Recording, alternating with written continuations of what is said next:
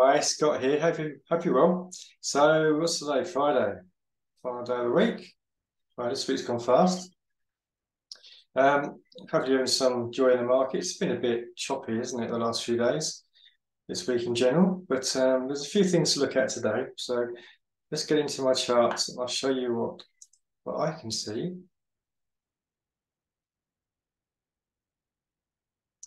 Right.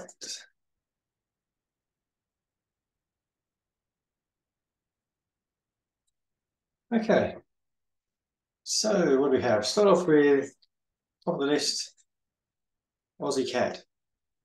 Weekly, sorry, the daily. It's been uptrend. 1, 2, 3, 4, 5, 6, 7, still going. It is level, really good high test. Wednesday, yesterday, very bearish day, so maybe we're going to keep on going down. What I've noticed also, though, is that this was a kind of a breakout from these highs. So maybe that's connected to some kind of support. Or maybe it's just going to keep on coming back down into the 2050 zone. MACD, what do we have? MACD divergence.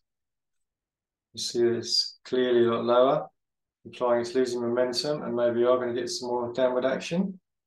So let's look at the hourly chart to see what that gives us. Well, what do we have here? Nice clean break of the 1 hour 50 through the 4 hour 50. Now, looking for a pullback to the 1 hour 50.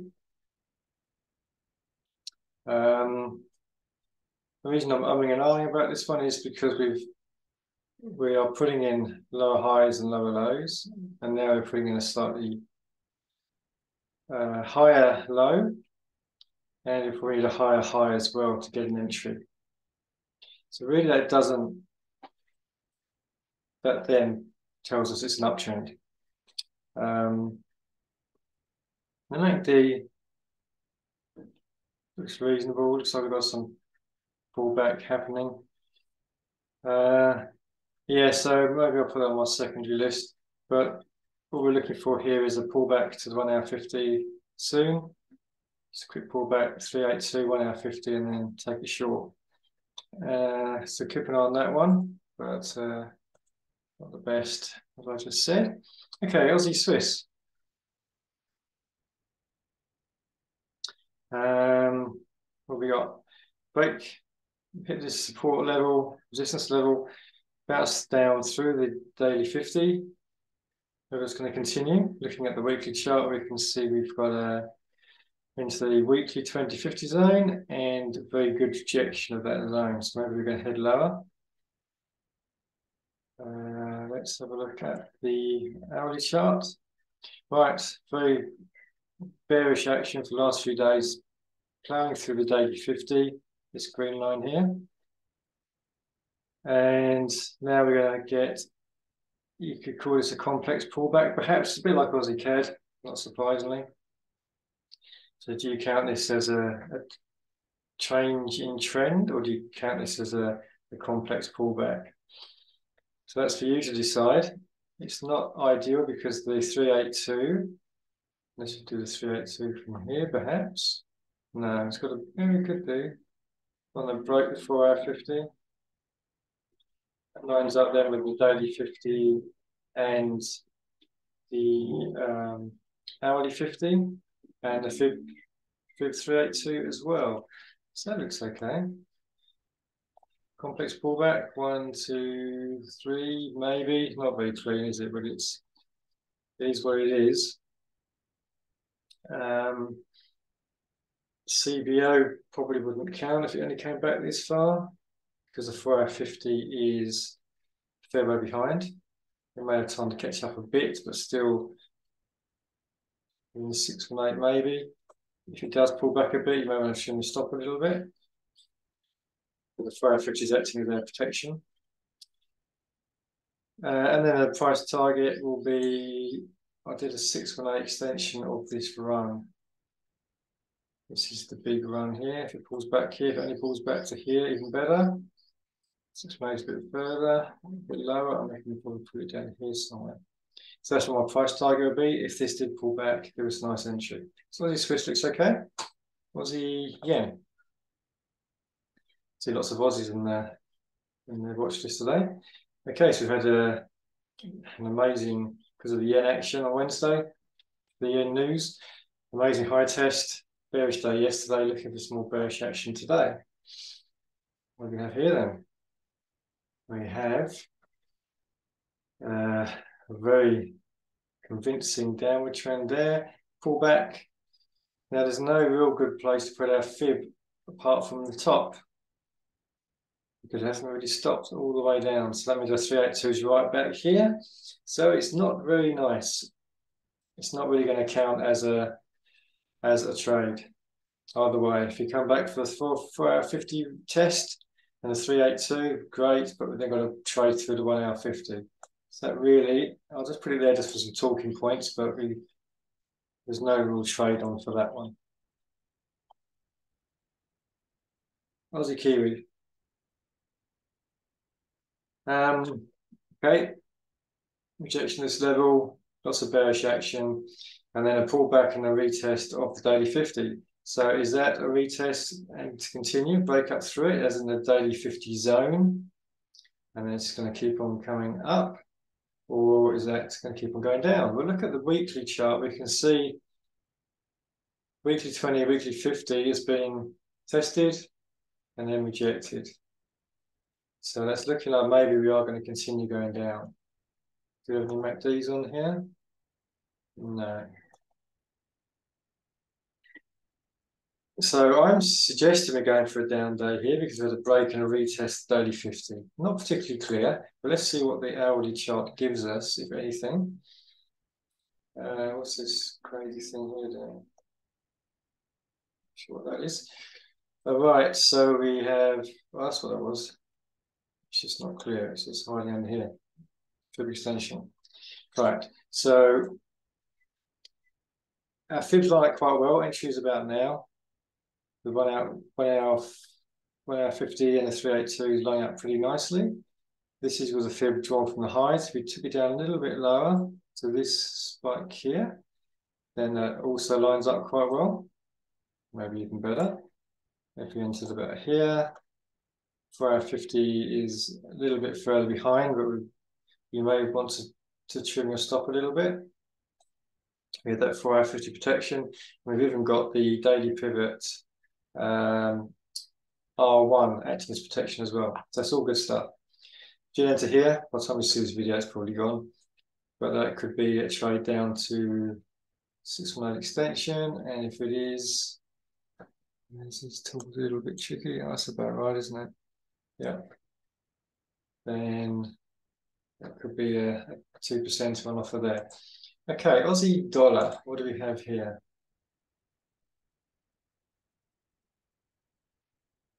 Okay, rejection of this level. And kind of bearish day yesterday, although a little bit of a wick onto the daily 20. Is that all the pullback we're going to get? Maybe, maybe not. We look at the hourly chart and we can see the Elliott wave is not very clear. If we do have this wave down, then a pullback. This is either a wave 1 or a wave 3. Tricky, not clear. But either way, there's a wave 5 to continue, wave 3 or wave 5. So we've had the pullback. 382 is not great, again, because of this huge strength here, or lack of. So I was thinking if it did pull back and wick the 1 hour, wick the 382 to make the trade valid, and then you can enter here as it crosses back below the 1 hour 50 and the 4 hour 50. That'd be a nice little CBO. You could do the stops behind there, trade down to daily 50. That could be a nice little trade if you get that wick. Okay, you're a Kiwi. You're a Kiwi, kind of going sideways, and a very bullish day yesterday. Is that going to continue? There's a little bit of room up to maybe with the wick. Let's see what the hourly chart shows us, and we can see again. Well, this is probably a clear Elliott wave. 1, 2, 3, 4. So that 4 complex pullback. Bit messy, isn't it? But a 382 pullback is here. If you did get a pullback to here, 1 hour 50 catch up, 4 hour 50 just behind it, with a day 20 there as well for protection. 618 protection there. Straight up to the S1 or sorry R1, daily pivot R1, or these highs. So it could be a nice one, although this pullback is a little bit messy. Could you count as a wave 1, 2, 3, 4, 5? You possibly could, in which case this trend is finished. So that's not for you to decide. Let's see how that sets up. Pound Kiwi. Probably not too dissimilar to Euro Kiwi. Very bullish day yesterday, breaking through the daily 50. Then that's got a bit more clear air above it. It's been in this trading range for quite a while. So it's not really good price action in general. The hourly chart shows us massive run up. Again, waiting for a fallback. Now I like this one. I'll explain my Elliott wave, how I see it here. Right, too much. Okay, so we start from down here. This is a wave 1, fallback. Then we go into wave 3. So wave 3 is composed of 5 waves. Wave 1, 2, wave 3, fallback wave 4, and wave 5. That completes our wave 3. And then we have our wave 3 pullback. And the 382 lines up really well with this 1 hour 50. So that'd be a great little, although it's quite a long run, it's still a nice looking setup as far as an IBO is concerned. Stop down here. Yeah, the MACD looks good. So pull back to 382, 1 hour 50 catching up. If this pulls back to down here, then that could be a great little one, or you could even take that as a pivot snatcher, because the pivot's just here. If it breaks back through the pivot again, if it does pull back to the 1 hour 50, then take the quick 1-to-1 pivot snatcher. So I like that one, though it looks a little bit unusual. Kiwi Swiss, breaking down. Usually Kiwi CAD and Kiwi Swiss go together, very similar, but they are quite different today. So Kiwi Swiss looking for a short after rejecting this level and breaking through the daily 50, although it is kind of sideways action, so not really that clear. And as far as the 1 hour chart is concerned, big 1, 2, and then we have a wave 1, 2, 3, 4, 5, and a wave 4 pullback to a 382, and then a wave 5 short down to our 618 fib extension of this wave 3. So that totally makes sense after my explanation on, what was it, Pound Kiwi, Elliott wave. Then that could be a pullback to here, then the trade down to 618, which has actually got 2% on offer there, which is pretty good. Okay, Kiwi yen. This is the yen, so I wonder why that's on here. I imagine it's a pretty crazy looking chart. Yeah, huge high test. Very bearish day yesterday, but that big bearish day could be followed by another one. So let's have a look. We've got a bit of a pullback now. That's nice. And this will be a nice pivot snatcher. So we've got pivots line up really well with this one. 1 hour 50 is just there, and the entry is about now for a pivot snatcher. Okay, let's get to the euro pound.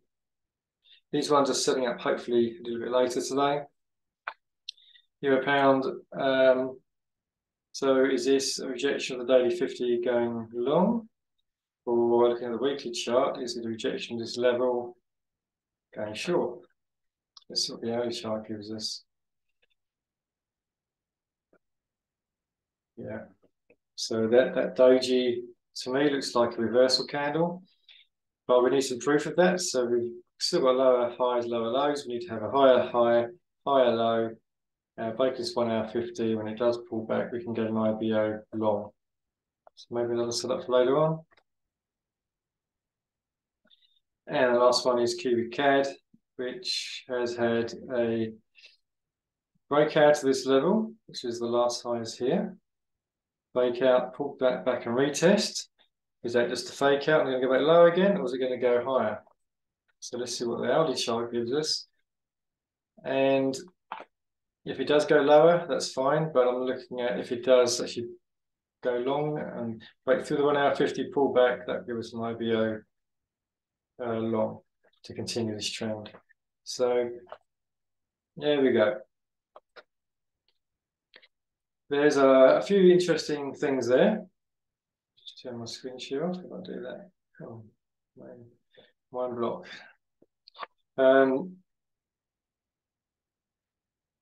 Let's just stop sharing. Right, okay, so a few things to look at. Some nice, some not so nice, interesting.